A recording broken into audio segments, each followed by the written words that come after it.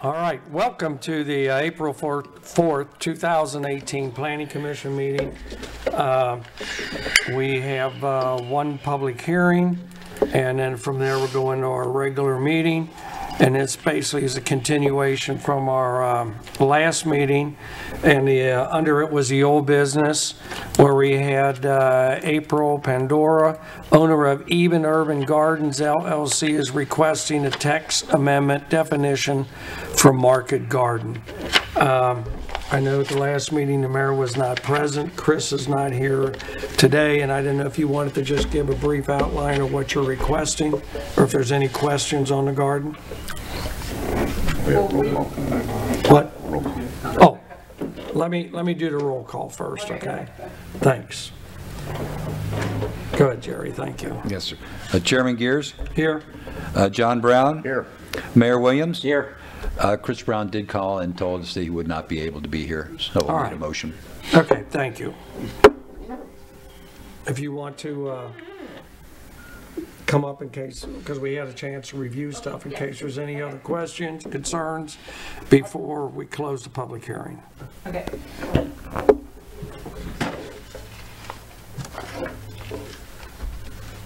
Okay. You're on. Is it on? Yeah. Okay, fine.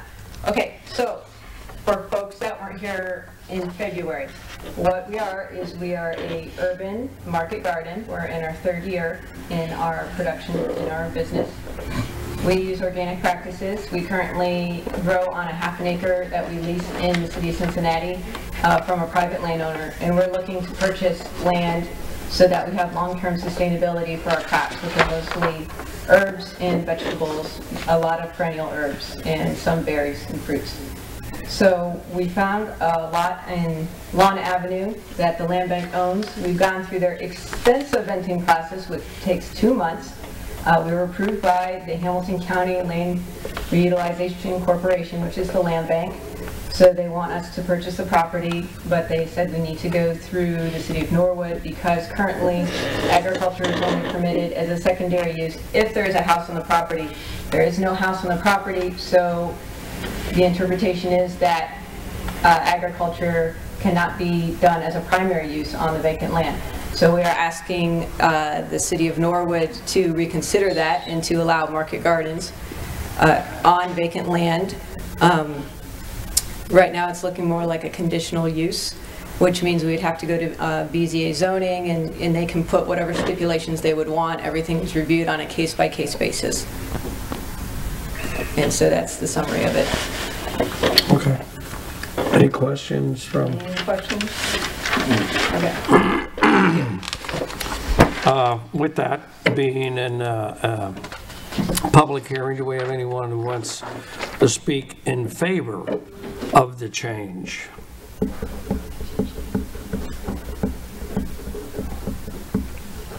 Anyone that would want to speak in favor of the change? All right.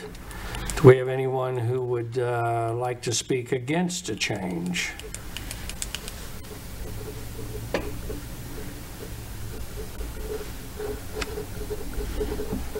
Do we have anyone who would like to speak against a change? Okay, since we had no one come forth on either one, then I would, we have no new business. I would ask that we have a motion to adjourn the public hearing. Motion to adjourn the public hearing. Second. We have a second that. You want to call the roll, Jerry, please? Mayor Williams? Yes. John Brown? Yes. Chairman Gears? Yes. All right, thank yous. We'll move into our normal regular meeting, and can we do the roll call for that, please? Mayor Williams? Here. Chairman Gears? Here. John Brown? Here. And Chris Brown, like I said earlier, did call in and said he would not be able to make the meeting. Thank you. What we have in our packet underneath old business, well, we have the minutes from our February 7th meeting. I'll make a motion that the minutes be accepted as read with no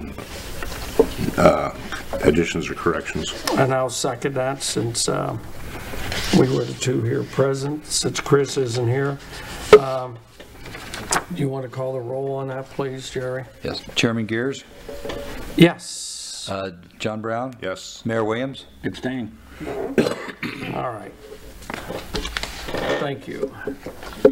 Under old business, we have one piece of business. We have April Pandora, owner of Eden Urban Gardens LLC, is requesting a text amendment definition for market garden. I open it up for any discussion, questions, concerns, or motions.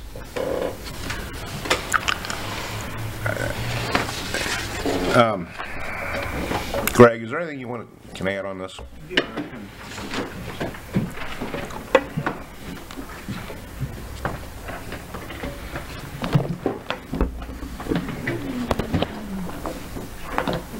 Greg Orris, Planning Department.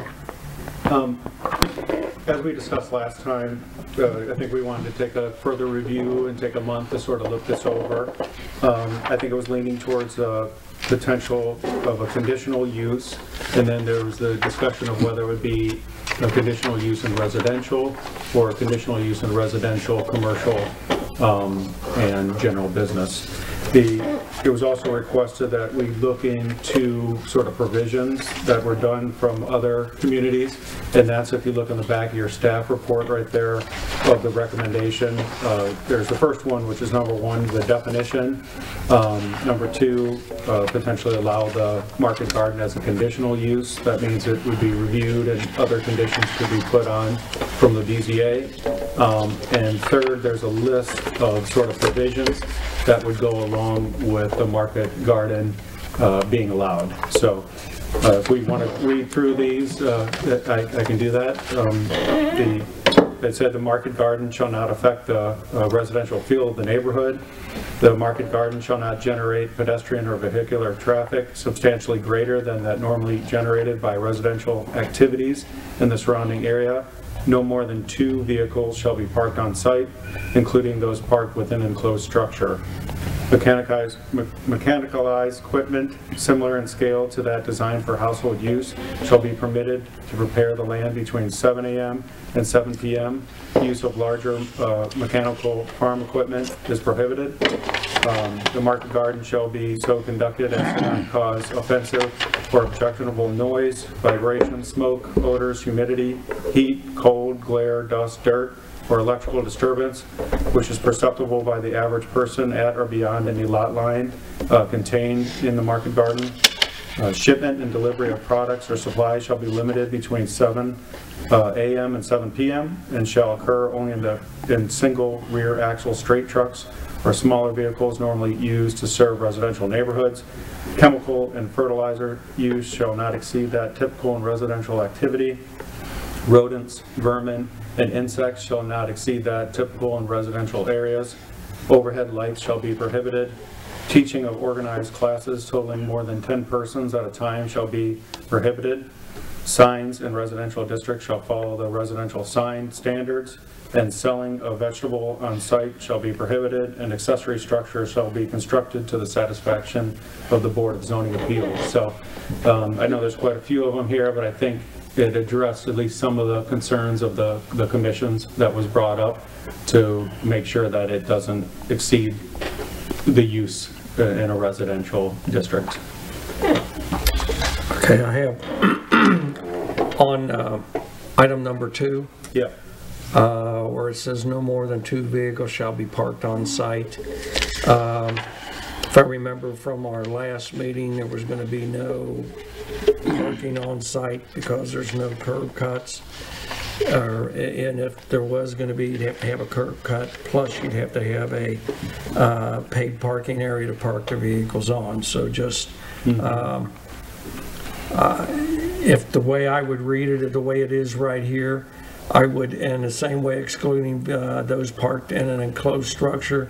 Well, we're not allowing any enclosed structures, so I don't know if that suggests or could come back to suggest that Yeah, well, you can park 2 vehicles on an unpaved area, and, well, we can park them in a structure, so I don't know if that needs to be, that's just my input on that, or my 2 cents worth on that. And I think we can use that, we can either switch the language that no vehicles can be parked on site. This is very site specific on this one. This would be if there's another site, let's say that already has a driveway that's already there that you could park on site.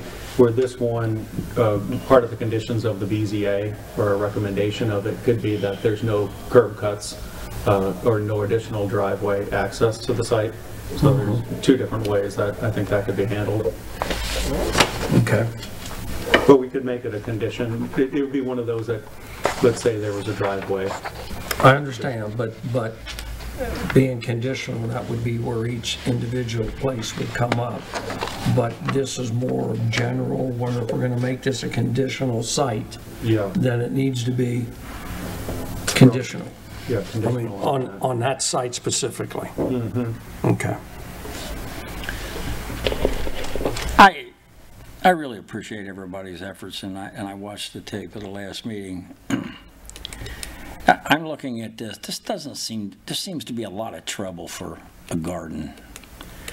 There could be a lot of regulations that who's going to enforce them, who's going to check on it, when are the complaints going to come in, and then we go from there. Is we have other properties and everything.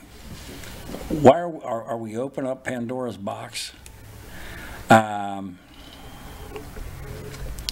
I'll be honest with you, I think there's a partial interest in part of those properties up there as it stands that we're going to do some research into, and I'm not so sure that we're not into an area where it's going to be more trouble than it's worth.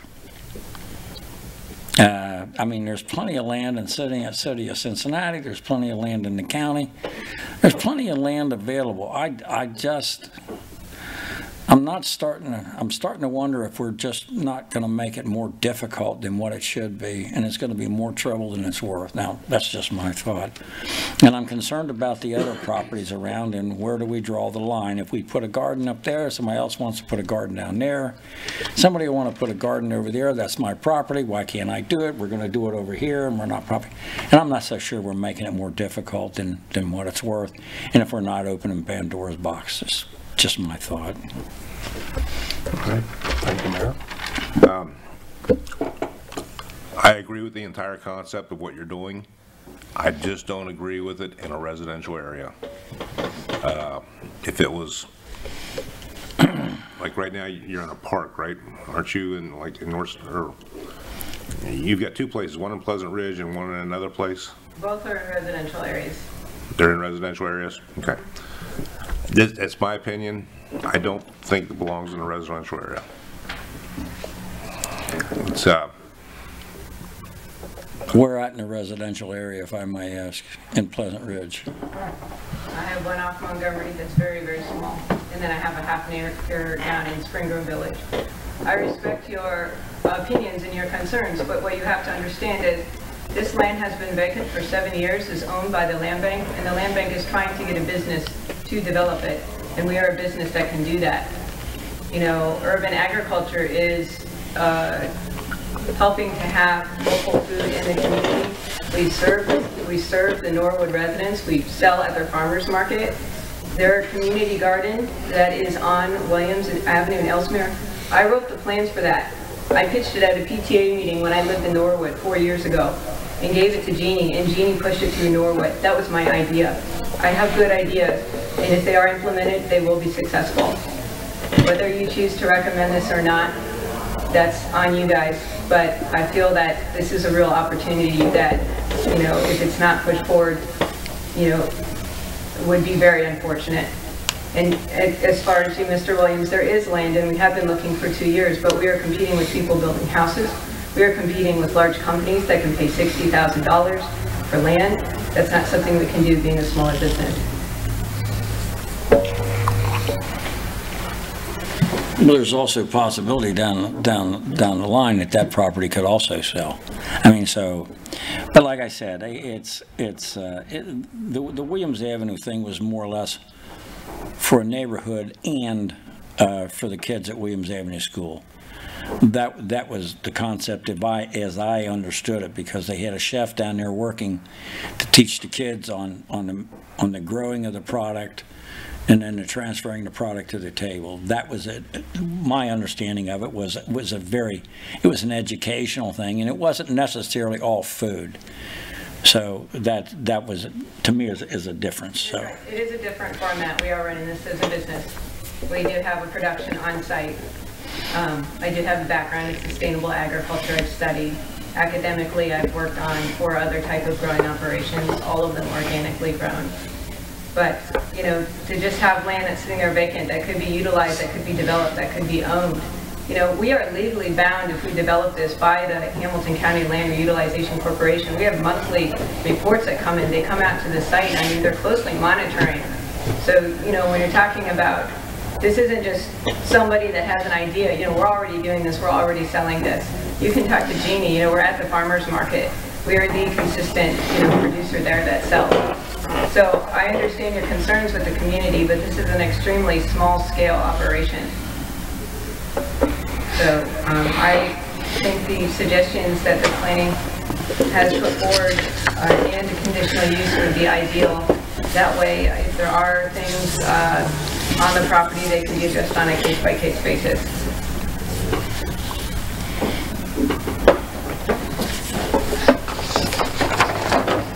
Jerry, do you have any thoughts? Well, I've met with April early on, and I think the concept is good, but I have a real hard time taking land that can be utilized for new housing stock and dedicating it to this. I'm kind of on the same page as John when we talk about that in the last meeting. I just think the land could be better utilized. Okay. And why hasn't it been, if it's been sitting for 7 years? There's been no offers. I mean, you have to look, a bird in hand is worth 2 in the bush. I just think, you know, there is a little bit of risk, but I think we need to keep in perspective the opportunity that is at hand. You have a business that has resources, that has money. You know, we're not getting it for free. We have to buy it from the land bank. That's going to be under a legal contract from the land bank to develop this and to follow through, or we lose the land. You know, that's going to own it, that's going to pay the taxes on it, that's going to build in the community, that's going to be another business, that's going to make the community more livable, that people want to come here and live because there's progress, because Norwood is open-minded to new things. And I have huge value to the neighborhood. I understand that, but right now we're moving into the process of, for whatever reason, the city ended up paying taxes on property on lots that we own, and we're in the process of, because we're required, if I say anything, Mr. Law Director, please fill in and correct me, that we're in the process of paying taxes that we are required to pay. Once those taxes are paid off, then the land can be disposed of, such as, and we are also in the discussion, we had one vacant lot where a house is being built on it, a really nice house, and we are now going to be looking at design functions for vacant lots and stuff like that, where single-family homes are going to go in. And this could be, and this has been a long time coming, so this could be one of those parcels of property that 2 homes conforming to the neighborhood could be built, and the property could be acquired and built on. So that's, you know, and you're right, it sat for 7 years. There was a lot of legal reasons for that, but it did sit for 7 years. And I would rather, be honest with you, take the time, wait. If you look at like the community garden in Williams and Regent Ellesmere, it's a different story. That's a corner lot that the kids use and the kids are educated on. That's a different animal than the other lots that are spread throughout the city that the law department's been working on to make sure that we get those taxes paid off, so those lots can be transferred to independent builders to put homes on there that conform with the neighborhood. That's the intent of the whole thing. Any other questions or comments? Is there anyone want to make a motion? I'll move that it be denied. I'll second. All right, any discussion? All right, would you take a vote, Jerry? Yes. Mayor Williams? Yes. John Brown? Yes. Chairman Gears? Yes. Thank you, Jerry. Thank you, April. Underneath new business, we have general discussion of the residential design guidelines. Has anyone had an opportunity to look it over? Asked any questions, or, you know, we can take it with us again and review it for next month. Yeah. Greg, you have anything? However, Please? I can discuss it or. Yeah, that's fine. If you want to, Okay. just take a, kind of give us a general update.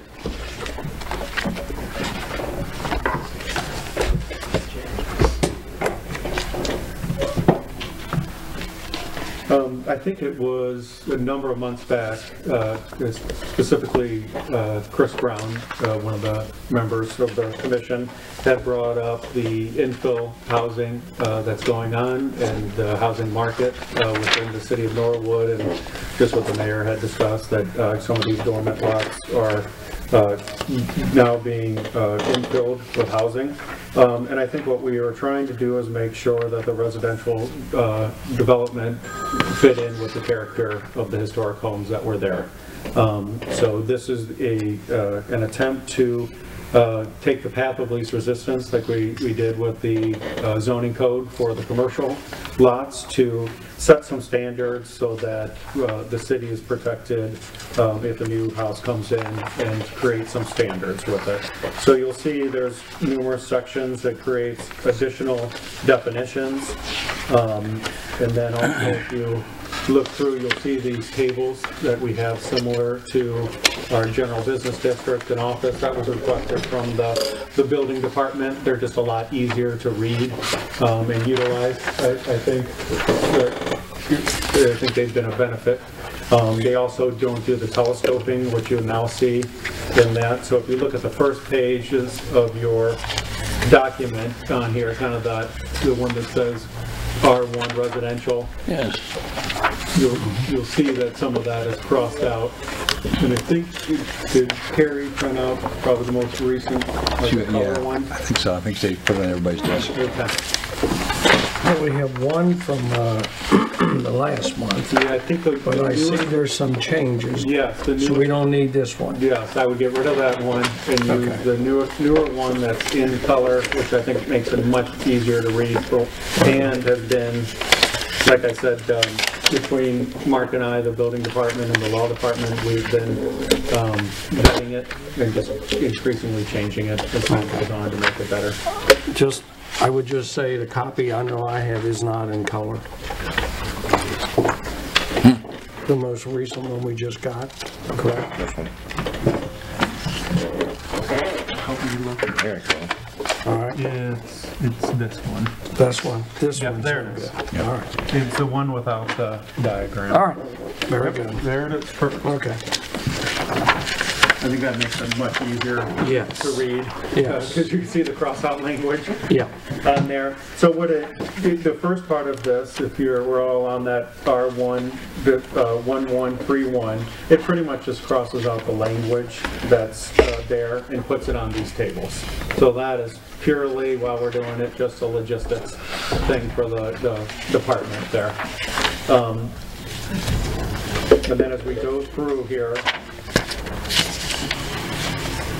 what it does, once you start to get into the color photos, it starts to the residential design standards.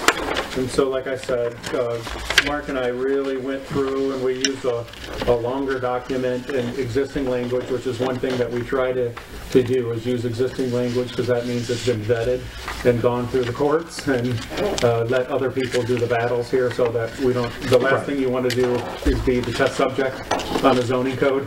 You want it to be thoroughly vetted through other municipalities. So really, it just kind of goes to the different standards that are there and talks about standards for corner lots, talks about standards for public and private space, that's in between the road and the front of the house, gives some stipulations on raised porches, stoops and lawns, landscaping, utilities, building heights, building materials, roof lines, parapets, front porches, stoops, balconies, window proportions, and porch railings. So if you took out the photos in it, I mean, we're probably talking 3-4 pages tops worth of standards in here. And what's good about this is similar to how we did the commercial. They set the standards that are there that if you can come in at it right, and you're free to go ahead and do it. But let's say someone comes in with a house that is great and we don't know about it, can easily then go through the BZA. And I think the way to do it would be as a single variance through that as opposed to potentially a series of variances, just depending on the structure of the house.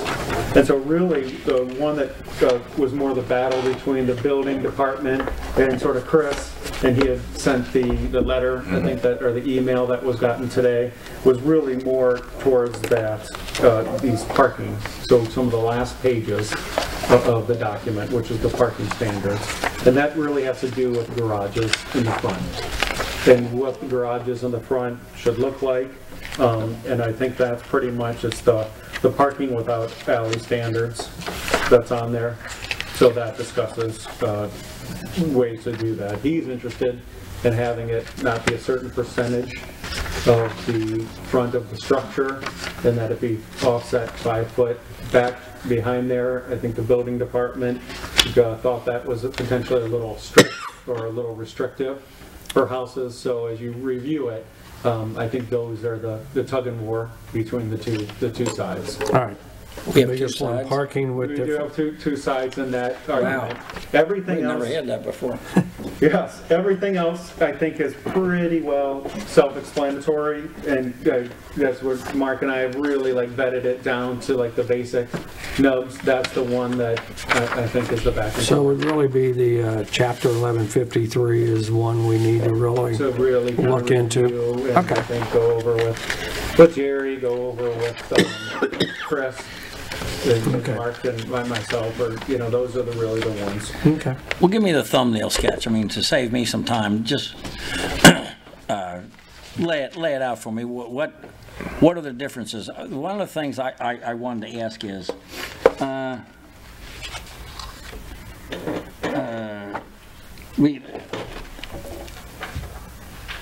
it would seem to me one of the things that I read was the grading of the land. Well, I don't know how you can change the grading of the land. The grading of land, to me, would have to say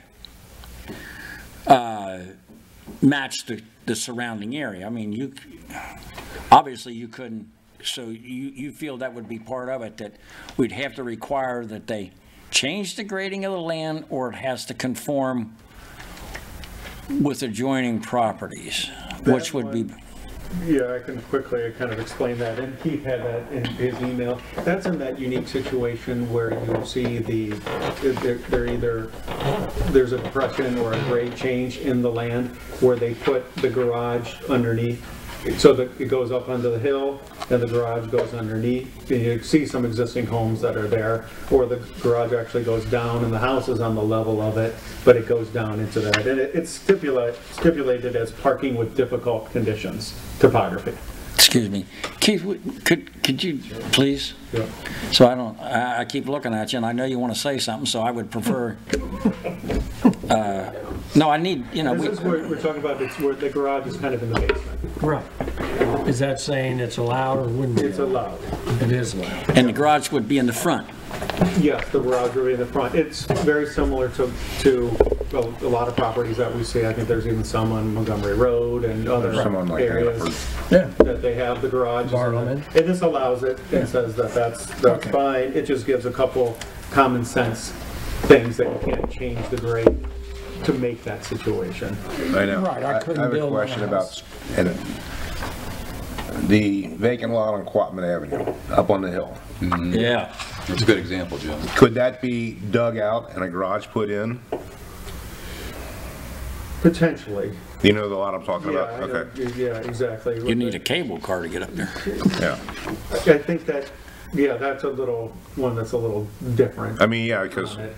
unless, I don't think that has access off of Fenway, didn't go down. No, that it far. didn't go down that far. But it would make sense to put an underground garage, you know, a lower level, because by the time you dig it out, John, you know, Yeah. you're right. That's a And good this is, spot for and it. how it's read, it's lots with the back line at least 15 feet higher, so that would be, that would qualify with it. Then the front line may locate the garage in the basement of a street-facing facade of the building. So that's just kind of what you're talking about. And this just says the garage door shall be located to one side of the street-facing facade. And that just means so that it's, you're not one of those that's all it is the garage as you pull in. So you have that lot, and then instead you just have a garage, and the whole bottom first floor of the house is a garage, and then the second and third floor is your actual home.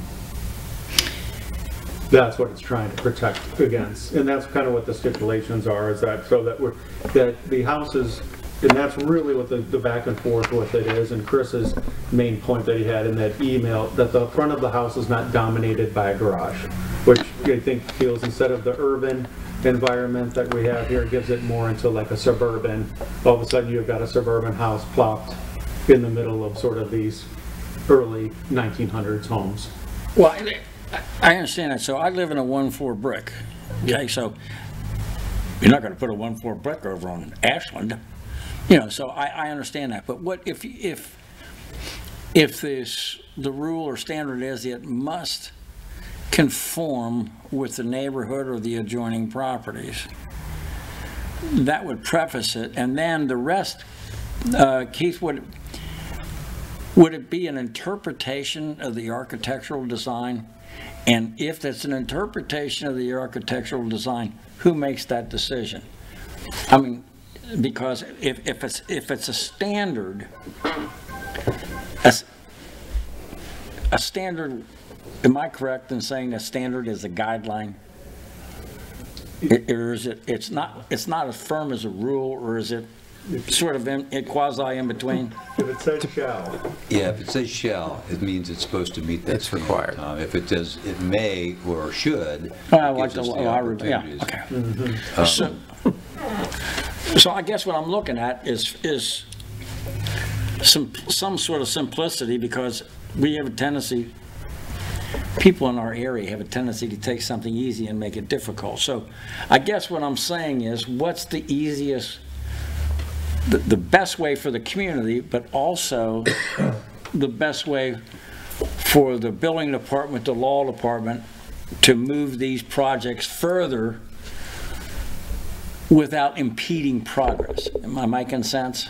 Right. And my question on this, at 11:53:30, the last section in here, Yeah. I could not figure out what we were trying to do. And I understand the idea that we want to match, we want, you know, if a new house comes in, and if it's on Cathedral, we want it to look like on Cathedral and have a garage, you know, you drive straight in, the garage is under the house. If it's on, you know, if it's on Ashland, then it's going to look different. If it's down on Hopkins, as you go down the hill on Hopkins, well, there's going to be, I can understand there being different. I just couldn't understand, like, how much of this was required. And, you know, the thing about the 4 feet, it's supposed to be 4 feet underground. It's like, well, if I'm building a house on Carter and everything's flat, Well, does that mean that you have to sink the garage in the backyard 4 feet down? So that's the thing, so. This is a rare case scenario, the one at the bottom. I think what we should do is read through the one above it. This is your everyday one dealing with garages. This just happens to be one with, how many places is the back lot line 15 feet higher than the front lot line? Right, and I think In the that's, city. so, We're talking, About 30 homes on Burlman, on the south side of the street. yeah, so they could have, that would fit with the garage underneath and under, on the side there, and I think you have some in the neighborhood that have a garage that isn't even. Yeah. My garage is under the Yeah, it goes house. under, so yours would be as of right by this language. Yeah. If I could jump in if I? Sure. And Greg and I haven't talked, so I don't want to hit him on the blind on this, but Mark and I looked over some of this, and I just haven't had an opportunity to talk with Greg on it. But I have more issues than just chapter 1153. I have some issues of the whole document itself. There's a lot of this in this document that I don't necessarily agree with. Okay. And I think it makes it too restrictive to build. I understand the concept of doing this, and I think there's some good aspects in here. And again, I don't want to hit Greg because I haven't had a chance to talk with Greg on this. So, but there are some issues in here that I just don't think are necessary, and I think are too restrictive. All right. Well, I mean, Well, this is not new. Greg and I did talk. I mean, first of all, the secondary dwelling units, I didn't like it at all. I say strike the whole page. I don't think we should be doing that. And that's a And separate. he and I talked, and I said, hey, Jerry hasn't seen this yet. I don't think he's gonna like it either.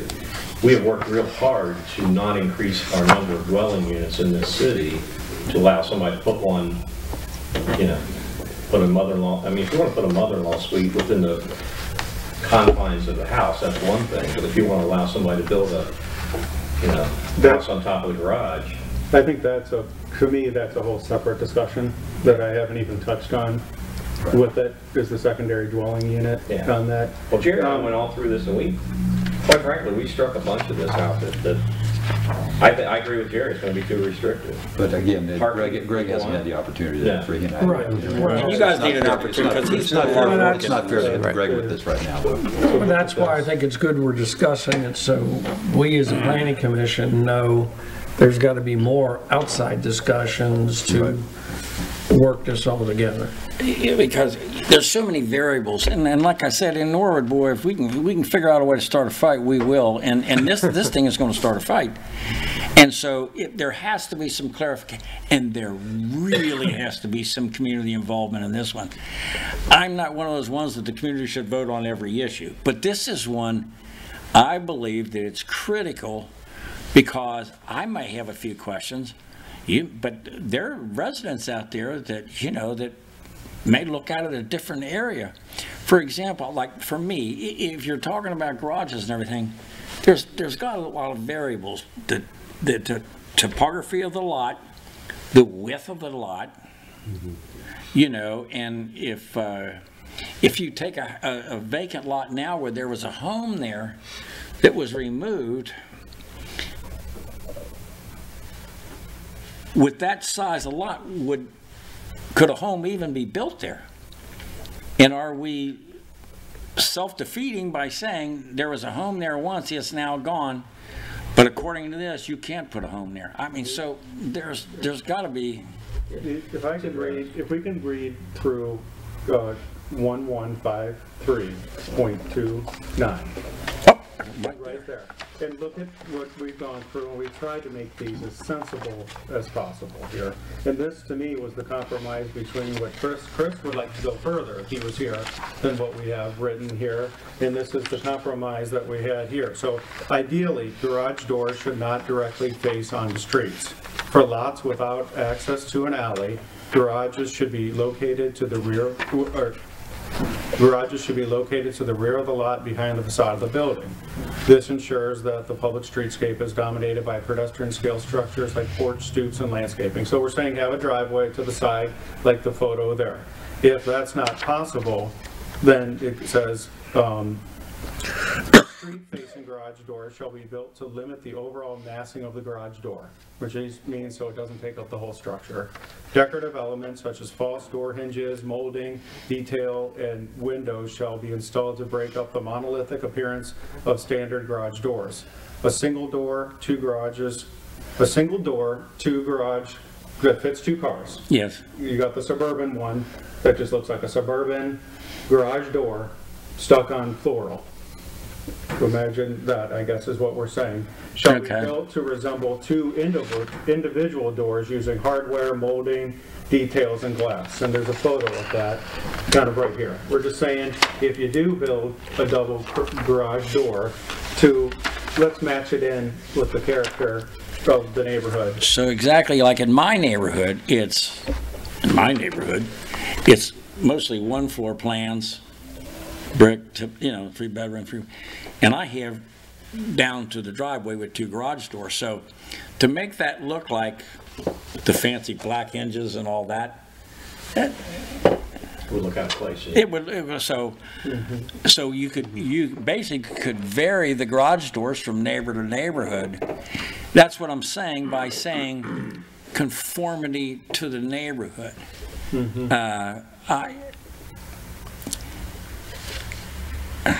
Chris was shooting for the photo that you see on the right there, that it's offset 5 foot back from the front facade.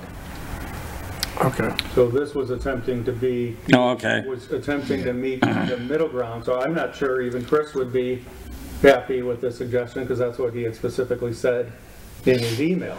So this is where it was trying to find the middle ground between where the building department was coming from by still allowing, like on the new house on Grove, where it has the front door, but adding some architectural detail on that door to break up the massing of it. And if you look at the rest of the house, it fits in right directly with its neighbors, which it talks about into here, that shall not be more than 1 story, plus or minus the neighbor houses, so that you don't have a towering house next to the ranch style houses in your neighborhood, so that it sticks with that character. So there are provisions inside this part right here that talk about scale and massing so that it fits in with the neighborhood.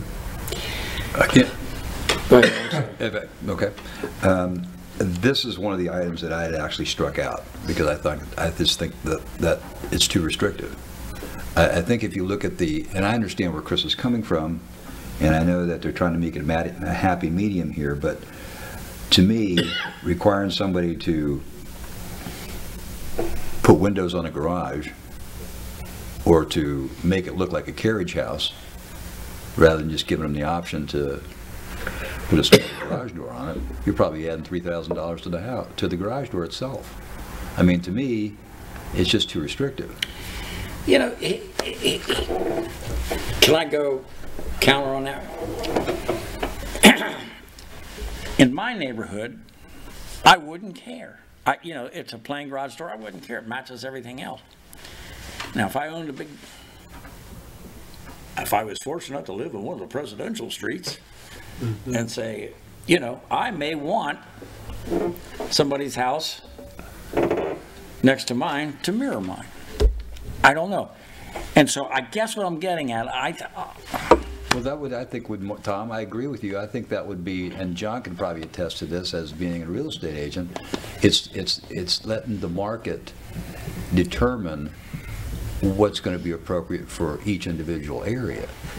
I mean, you're right. It may be more appropriate in a different area, like over in the presidential street. Maybe somebody wants to build a new house over there. They have fortunate to find a lot.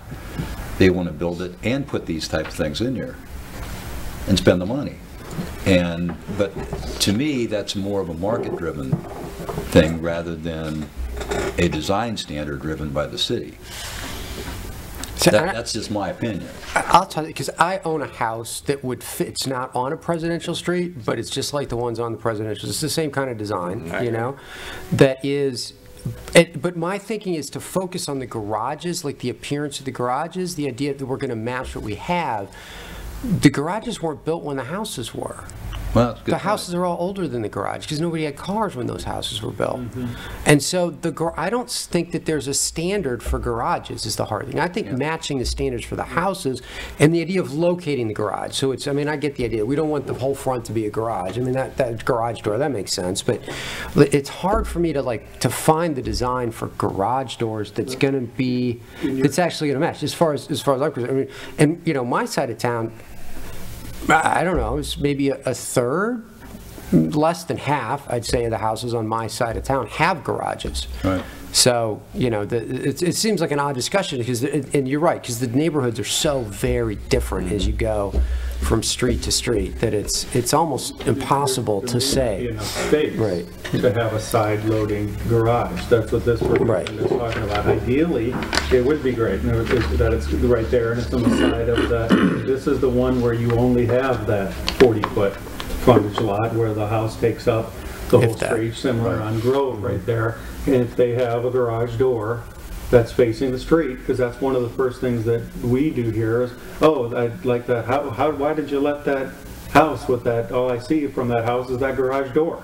I got my house on Floral or Forest, and the new house that's next to it, I love it, but all I see is the front door, is that garage.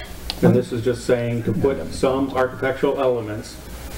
And I think 3,000, we've gotten the price back in the day, 3,000 is the cost of these whole doors right here, the fancier doors. On the one that we did, it had a little bit of a carriage look. So a regular garage door costs 1,000, and then maybe you're adding 1,500 or 2,000 to the cost of a brand new house with it, but that sets the tone for the development. Well, if you're just going to spend $375,000 for a house, what the heck's? What's another three? If I can ask this, for my own clarification, this is just for new buildings and new garages not existing. Correct. Anything that exists is grandfathered. Okay. There's a section in there, we did it, I think the most important part of this, Chris and I certainly don't agree on everything at all, but, and Greg and I agree on more than that, but I think the most important thing is the scale. We don't want to put a 3-story on Barlow, but we don't want to put a ranch over on Spencer either. That's what I said. That's a big thing. So we Conforms to the neighborhood. Front porches, something we've been trying to get for years. Front porches should not look like decks. They should look more period correct on these houses. And I don't care where they're in, whether they're on Arklow or whether they're on Floral. There's a style when those houses were built, and it's not a wooden deck.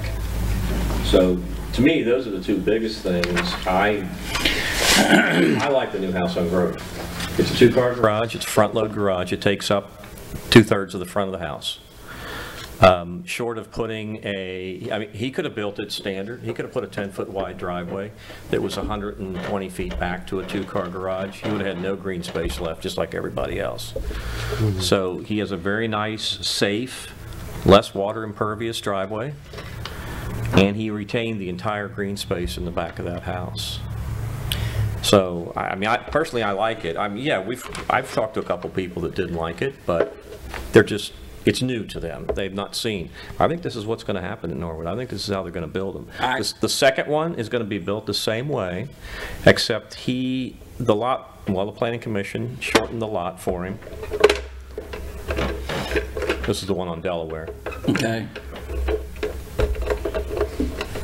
Yeah, that was one where we, cut 8 feet off. From the next. You cut 8 feet. To be able to put a driveway. Yeah, so he's going to do a tandem, double deep garage, but it's going to be below the level of the house because he is up on a hill. But that hill was only, I don't know, 8-10 feet. About 8 feet. Yeah, something like that. I hear a couple of points. John, remember as a real estate agent, we talked in one of these meetings where eventually it's, this city is, I believe, taking off and people are coming in. They're getting bidding wars on house. Oh, yeah. There was a house fixed up on Silver Street. Everybody complained about it. That house looks like it's brand new. It's $70,000. And they're getting in bidding wars for houses around here. Now, remember we had talked that, I hope I remember right, that eventually in other communities where somebody has come in and purchased 2 homes and taken them down and then built a bigger house. Yeah. A McMansion. So, in this particular case, like I said, I'm not ready to have community meetings for everything. But could we entertain the possibility of having 2 ward councilmen get together and schedule a time where we could go to, like, the high school auditorium and have a short presentation and give those council members the information first on what's proposed. Let those council members get with their community and see what their thoughts are. Not if we go 4 or 5 ward council members, you'll be forever. A public-wide city hearing. Yeah, Public-wide, citywide public hearing. Right, in different locations. 2, we could all have it at the high school, but it would be for 2 wards at a time. Okay. bring 2 ward council members in and invite the members of those 2 wards, plus a council, you know, a committee at large person, and have them there and have this open discussion. If it's pro and con, that's good. Then, you know, try to keep it brief. You don't want to talk much, you know, like me. But, I mean, brief, and have them tell us what they think. I mean, you'll get people come up and have their voice, and their concerns from each ward will be different. And can we, is it possible to tailor standards to a neighborhood? Could you tailor a standard to you know, for the houses built in '63? Could you, you know, and let them come in and we'll talk about it, you know, a certain amount of time and get input, and then somehow we can come together and draft a document after we get all the input, because I'm telling you, this is one area that I really believe, and like I said, remember Joe and I used to talk to certain individuals, they want to have a community meeting for everything. But this is one area that I think when you start talking about homes and stuff like that, now you're talking really personal things, and that's what I would hope that we could move forward on, and get the high school, have 2 wards each time, and have a discussion, let them come in, voice their opinion, take notes, have everybody here, you know, yourself, you know, everybody here, and then have a brief discussion about it, and then open it up.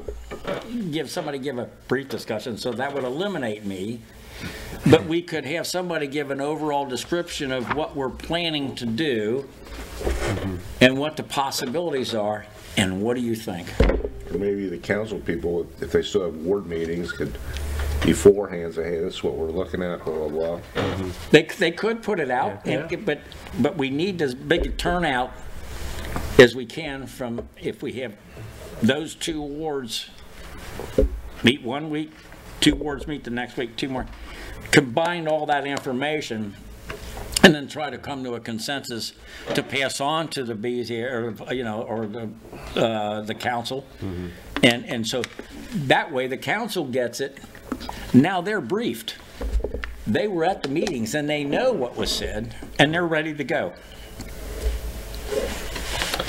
Do you want to do another meeting in-house before we do that? Yeah, I think we need to With the law kind of department? get our ducks in a row. You, Tim? Because we don't, last thing I would hope is, you know, we would go to the citizens and, I don't want to use the word be not unified, but, you know, we really don't have a precise goal or Go with the final draft. a final draft, yeah.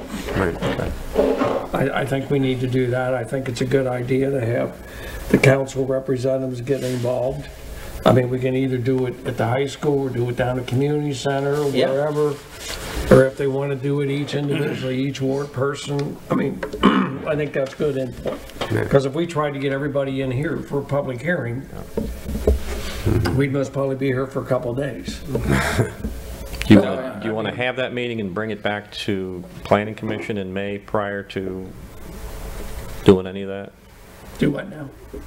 Have the meeting in-house, Yes, right, yes. and then bring it back to you Yes. before we Oh, yeah. start with council. Oh, yeah. And I think it'd be interesting to have Chris with it. Yeah. Oh, you should. Make sure Because I'm Chris back will be and here. forth too. I mean, he wants, this was actually his original brainchild, and it's an interesting subject because you can go either way. You could come and just say, hey, let's let anything come in. You could get these neat, like contemporary residential things that are modern and whatever, and some people like that look. Other people think that that doesn't fit Right. with what their image of Norwood. So I think you get a lot of varying opinions. But if there's difference of opinions, there's, you know, if we can come together to give them something to present to them, but if there's difference of opinion, there's nothing, I mean, there's difference of opinion on council all the time, so there's really nothing wrong with it. If we come out in uniform, well, I agree with all robots, they're gonna say, you guys had your mind made up before you came here. That's exactly what they'll say. You really don't wanna know what we think. Yes, we do.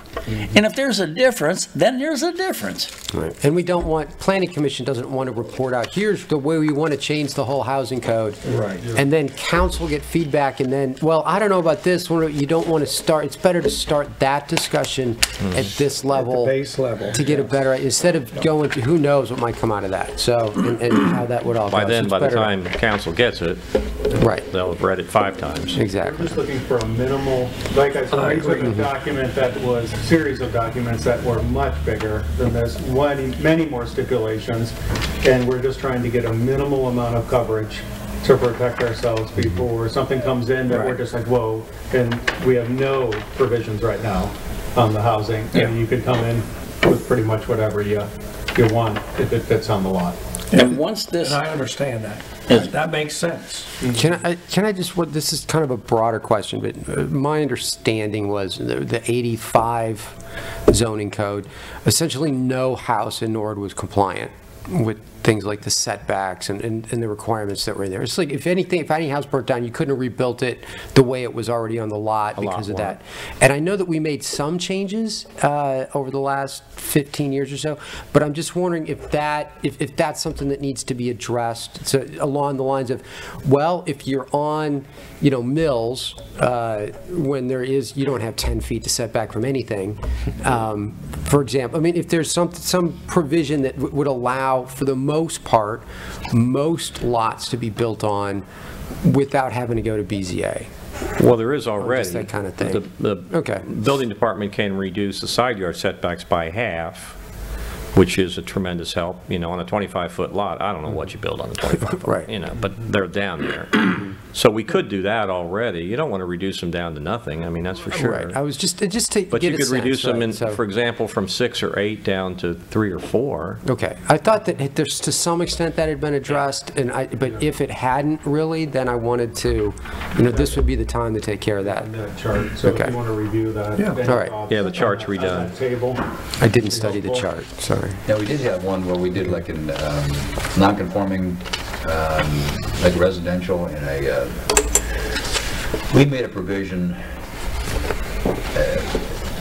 kind of on a non-conforming, but we didn't see at Deer Park for a non-conforming property.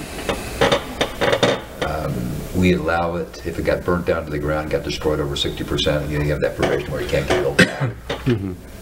If it was a residential house, we'd allow that to get built back once.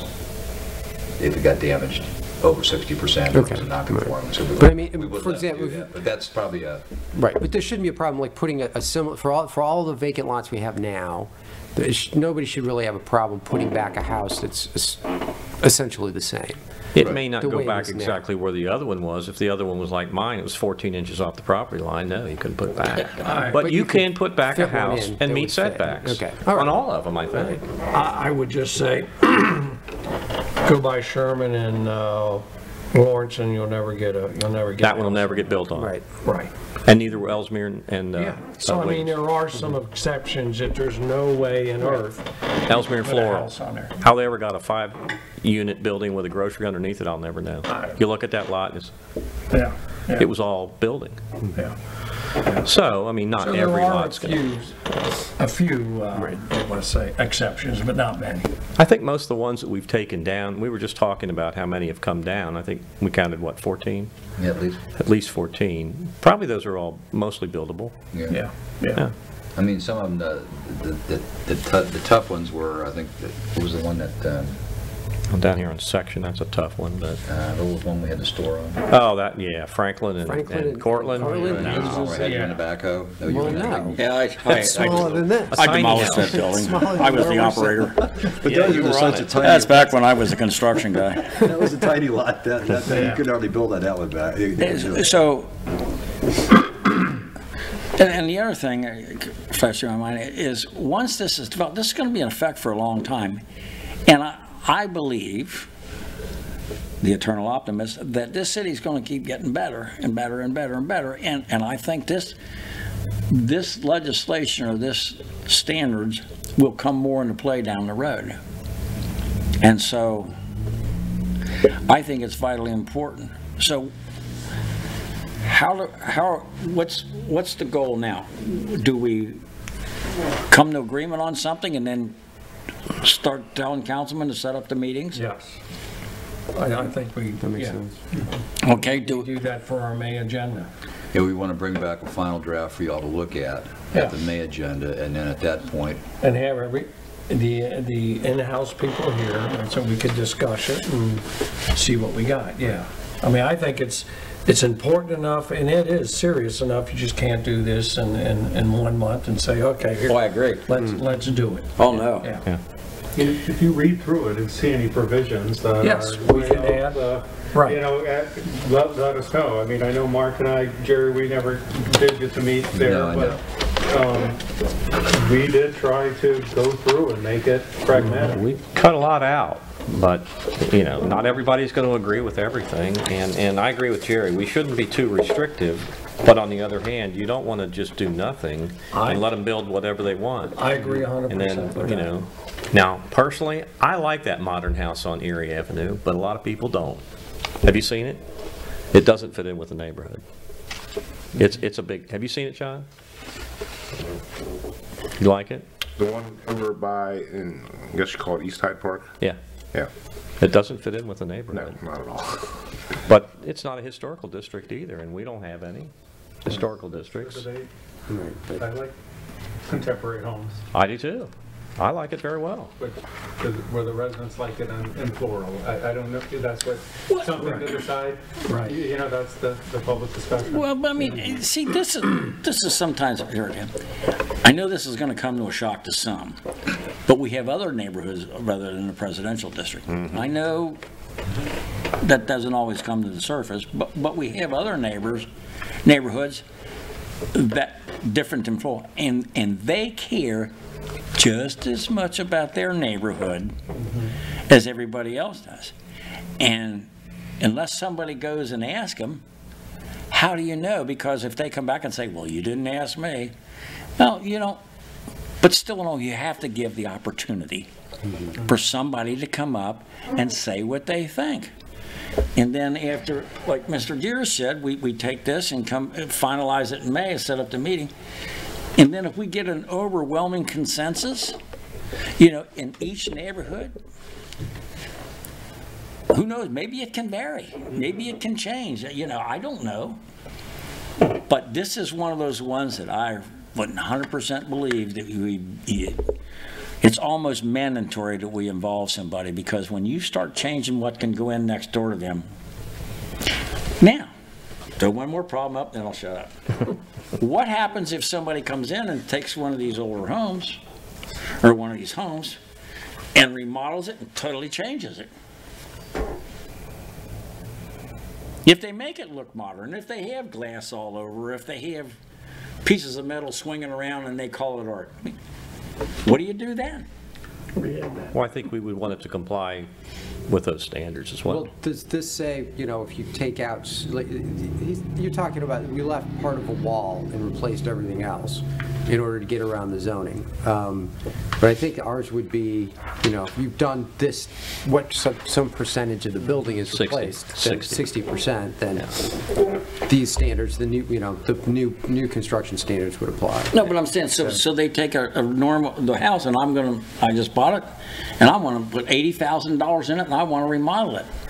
We'll change it from a single, or a two-floor to a ranch. Yeah.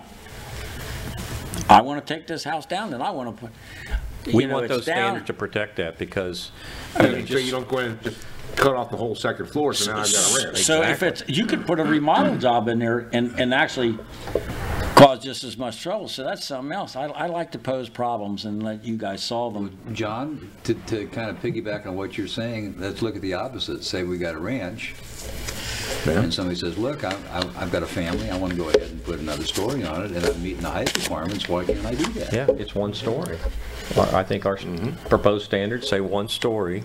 You can go 1 story above or 1 story below. Then you're getting into, I know. you have to consider property rights too. I mean, you really have to be careful on what you restrict. It depends on who you ask when it comes to whether you have to respect anyone's property rights. Well, yeah, you're right, Keith. Well, up in the land of ranches where the mayor and I live, there are some. There are some two-story. There are some two-story. There are. Yes, there are. I mean, suppose they don't look out of Mary Ann place. said, I like steps. Not really. And we need to tear down our house, and I want to put Victorian there. Now, but I mean,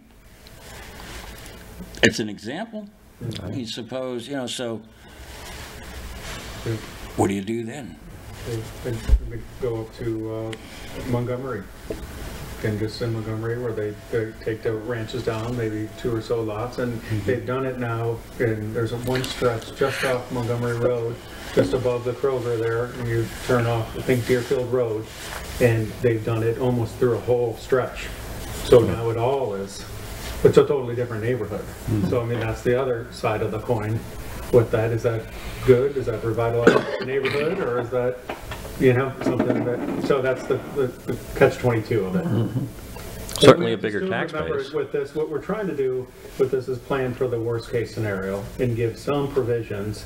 We can always go through the variance process like we talk about through our commercial districts and all of that. We're trying to do some level of protection for the city for the worst-case scenario and to avoid the biggest issues that could potentially come up.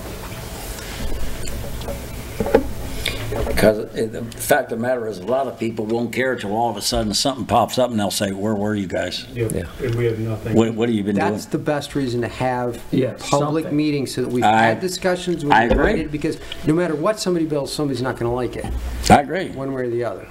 So they're either going to be mad because we're too restrictive and I can't believe you're not letting us do it, or they're going to be mad because something went up and they don't like it. Yep. So, we're doing whatever. We got the input on which way we want to go with this, and so, yes, I agree 100%. So are we in agreement then, Yeah, for get together in-house and get something done? Or work on it, so we can work on, discuss it next month? Okay. That's great. Thank you, Greg. Anything else? Any other new business? And make a motion to excuse the absent member. Second. All right. All in favor? Aye. Do we hear a motion to adjourn? Can I thank Keith and Greg very much for your input and the time and effort that you put into it? Yes. I'll second the motion to And Mark. adjourn. And Mark. He always fits. All right. Do you have a vote? Take a vote on that, please, Jerry, to adjourn Yes. the meeting. Mayor Williams, Yes. Chairman Gears, Yes. John Brown. Yes. Thank you.